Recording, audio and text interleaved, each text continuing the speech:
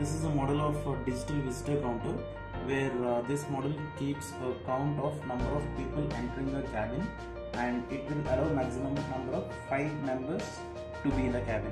So once the 5 members are reached, it will not open the door further. So here we have a couple of sensors to detect the entry to the door.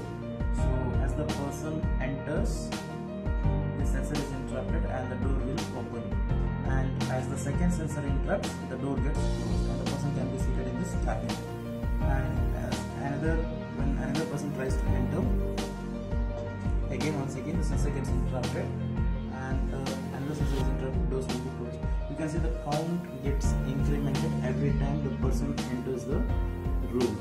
And if the person wants to go out of the cabin, first this sensor will be interrupted and then the other sensor will be interrupted, and you can see the count is being decremented. So in this way the system allows maximum 5 members to be in the cabin. As you can see, now the count is 5. There are 5 members in the cabin. So when the 6th member tries to enter here, it says full and the doors will not open.